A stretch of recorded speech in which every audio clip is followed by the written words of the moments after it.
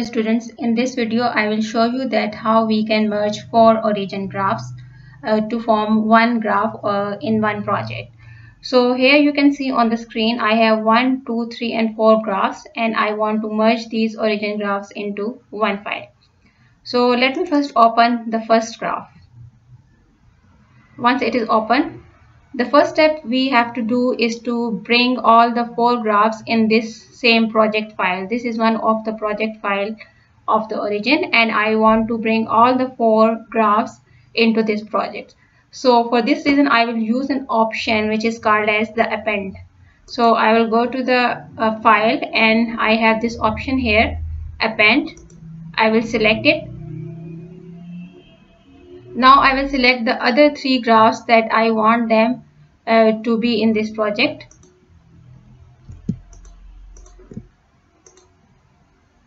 So in this way it will open, this dialog box will open. You can just click OK for that. So in this way you can see all these three folders are created, which means these three graphs are also now present in this project. Now the second step is that I want to merge all these four graphs into one window. So I will go to the graph option, and there we find this merge graph windows option. I can use this open dialog box so that I can do the settings if required.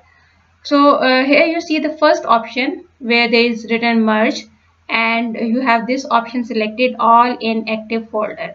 So here also you can see there is one graph appearing. So this is not the right option here. You need to select all in project, so that all the graphs in the projects, they are displayed on the one window. Now you can see there is an arrangement setting. Number of rows are 2 and the number of columns are 2, which are perfect for the four graphs that can be arranged in this square form. Further, if you like, you can also change the page setting. You can change the width and the height. Although depending upon the number of rows and columns, it automatically adjusts it. But if you like more width or height, you can change it. I will just click OK.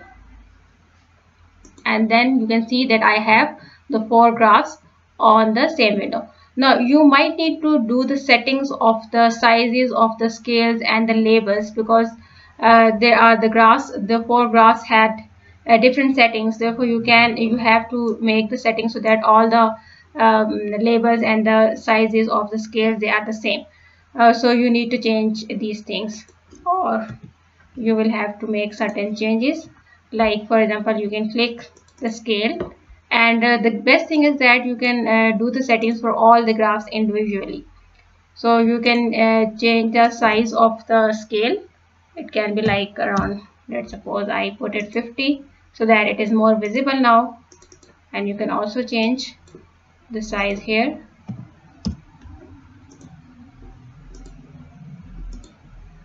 You can change the size of the label as well, so that it is clearly visible. Now 50 is very less, so let me make it 72 here.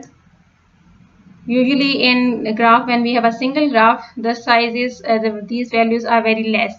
But once we have merged these graphs, you might have to choose the high scale, high value, high size, so that they are clearly visible. So in this way you can do the settings.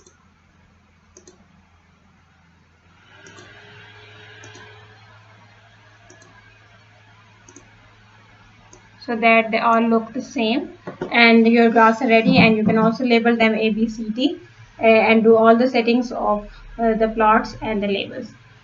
So this is how you can merge the number of graphs. You can also merge 2 graphs or 3 graphs or 4 graphs. In another video I will show you that how we can merge 3 graphs in a vertical way, so that they are arranged in a vertical way. So you can also do that. In that way, in that case you will have to do the settings of the width and the height. So I hope you have learned in this video that how we can merge 4 graphs in origin. Thank you.